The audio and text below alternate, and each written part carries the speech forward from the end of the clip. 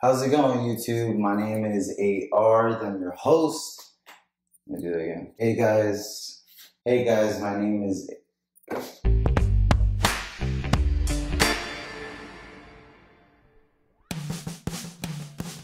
How's it going, YouTube? I am your host, AR, and today we'll be unboxing some studio monitors. The Alesis Elevate 5 Power Studio speakers.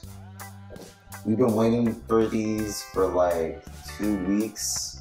Previous speakers that I had were PreSonus, the smaller version. I'll put it in the video so you guys can see what I'm talking about. But I actually got them off of like an OfferUp, so they finally blew out. They sounded terrible.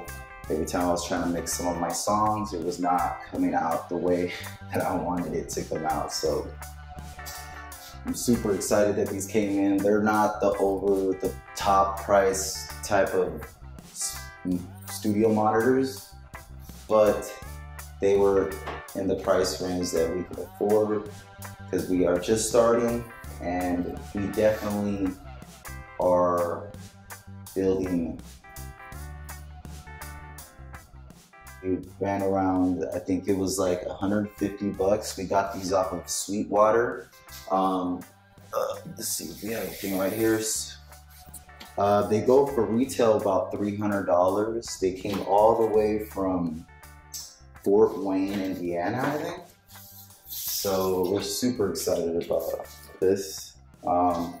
Thank you, Sweetwater. We are not sponsored by them. We just happen to use their services. So thank you guys for your thank you for your business. Yeah, they actually look a lot bigger than I thought.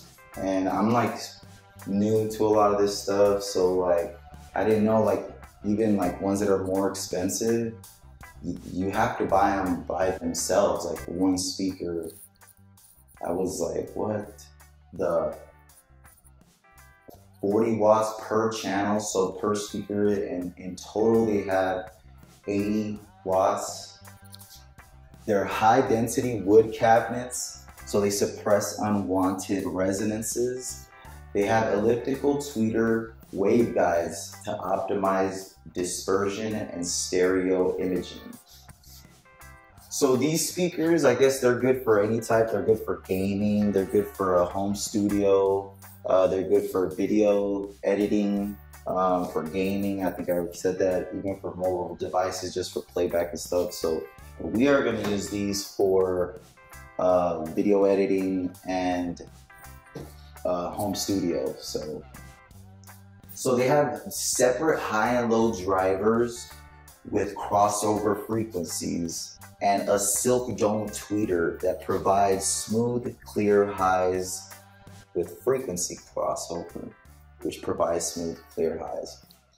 So I guess it's supposed to be, I know it's not going to be like these, you know, $1,000 monitors and stuff like that. I'm really looking forward to see how these sounds. I'm sure they're going to sound a lot better than the PreSonus as well, but who knows? I mean, I don't even know if I got those at its best performance, because I know I got them used within like not even a month or so of me using them. They blew out and they were just peaking and cracking. It just sounded horrible. It's just, thank you guys for tuning in. Let us know if you guys like these videos. Be sure to like, subscribe, and all that fun stuff. And without further ado, I'll stop talking, and I guess let's get on. You know, I saw other YouTube guys getting hate because they couldn't have, I don't know where my box cutter went though, so this is gonna have to do. Cool, so we have a manual guide. We have it's kind of like little styrofoam film, not styrofoam, but like foam kind of feeling. So these are the 2/4-inch cables and RC cables, and also a power cable. Yeah, they actually came with a box within another box within another box. It's just I had taken the box out already, so it definitely comes with more packaging. It definitely did better. I actually ordered some monitors before these. I'm not sure which ones they were, I can't remember. But they were a little bit cheaper, and when they came in, they just didn't work. The TRS inputs didn't work. It just was not cool. So I had to return it back, and then I was like, you know what, dude? I'm gonna try that Sweetwater app, and so this is my first time ordering from Sweetwater. So, so far so good. You know, their packaging is on point, you know. Oh, this is a really nice look to it. Here's the waveguides, see.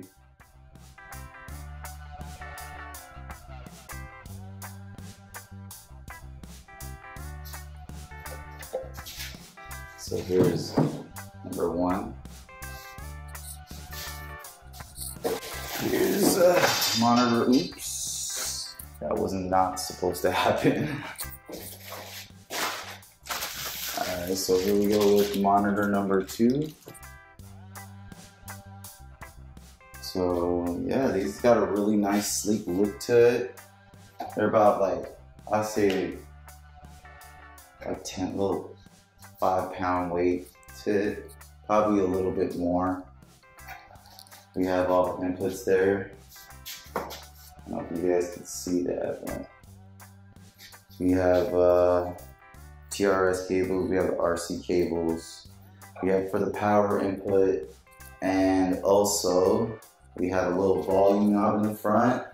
We also have for 3.5 millimeters for headphone jacks. Yeah, it also has a bass boost on here. Oh, I mean, these aren't supposed to be like the best speakers, but you know. So the next step for us is to actually connect these. And I have my little studio kind of right here in the, so I'm gonna put it back up here. I'm gonna set it up, and so yes, I'm gonna pause, cut. What it should sound like.